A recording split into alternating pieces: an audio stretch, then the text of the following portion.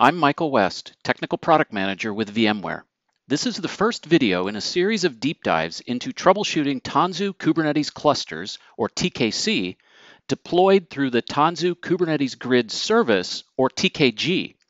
We begin with some fundamental concepts that are important in knowing where to look and how to interpret log information while trying to find the root cause of an issue. The Kubernetes REST API exposes a set of standard resources like pods, deployments, or services. When developers submit a declarative specification to the cluster, the Kubernetes Controller Manager coordinates the reconciliation of the desired state of the underlying object described in the API call with the actual state of the object in the system. If she asked for a set of pods with a load balancer service, it makes sure that is what she has and continues to have. The Kubernetes API is also highly extensible. Developers can define their own custom endpoints, or CRDs, and Kubernetes would provide standard methods like create, list, describe, or delete on those objects. Developers can write custom controllers that are responsible for reconciling these objects into whatever the specification defined. The Kubernetes community saw the need to standardize lifecycle management of Kubernetes clusters, including scaling up and scaling down, as well as to provide a common framework and workflow regardless of what underlying infrastructure was used. The extensibility of the Kubernetes API provided a solution. The result is the open source project called Cluster API, which uses an existing Kubernetes cluster to lifecycle manage many other Kubernetes clusters. The Supervisor Kubernetes cluster is the management cluster for Cluster API.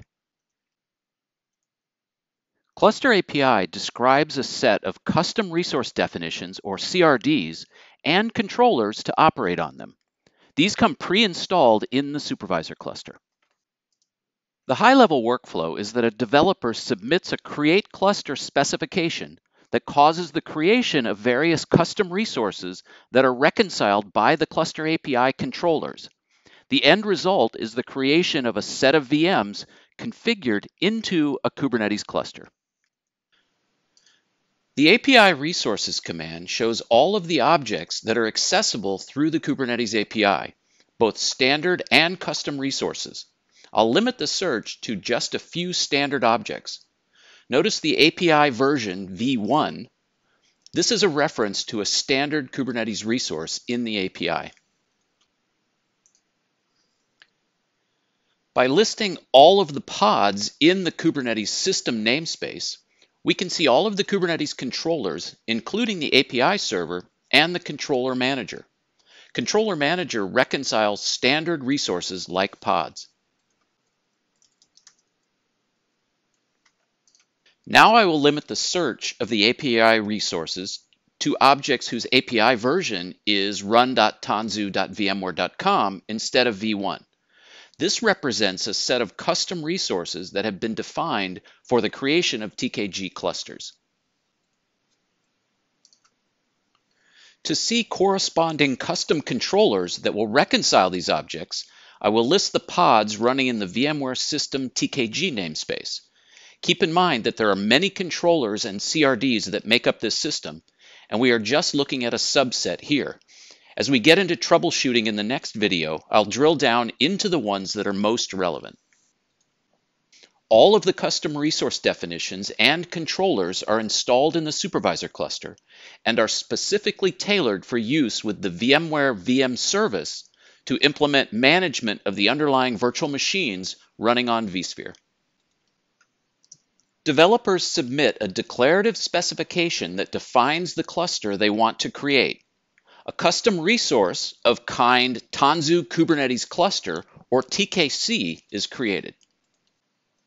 The TKG controller is watching for TKC resources and reconciles the spec into a set of new specifications for the Cluster API custom resources that are needed. The second video in this series will drill more into what those resources are, but they define the cluster specification, what the individual machines will look like, and how to configure them as either control plane or worker nodes. The cluster API controllers create the virtual machine custom resources that contain the complete specification for creating the actual virtual machines on vSphere using the VM service.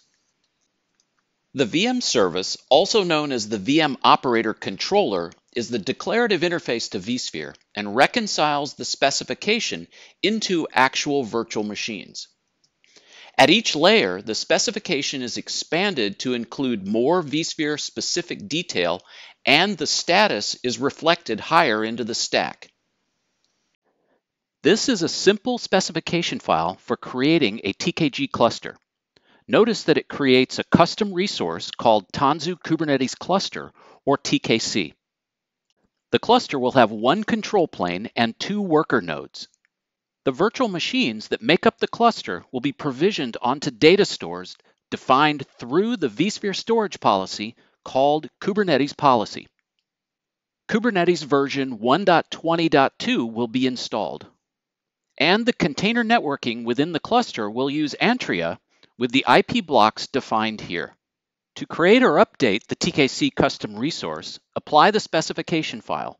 In this case, I have not modified the original configuration, so the cluster will be unchanged. The kubectl get command provides basic information about the TKC resource. For more detail, we will describe the resource. It contains specification information, but also status info that has been reflected back up into the TKC resource from lower-level custom resources. The most important area in terms of troubleshooting, particularly during cluster create or update operations, is the status field. It contains sections for add-ons and conditions. Add-ons reflect the stages of configuration for components that are being provisioned within the cluster. Errors surfaced here will drive the appropriate logs to inspect. Conditions reflect the status of individual milestones in the cluster creation process. You now have an understanding of some of the Kubernetes fundamentals that are used in the lifecycle of Tanzu Kubernetes Grid clusters, as well as the basics of the TKC custom resource. In the next video, we will see the reconciliation of the TKC resource into a basket of cluster API resources that then generate provider-specific resources and ultimately become the physical infrastructure that makes up the cluster.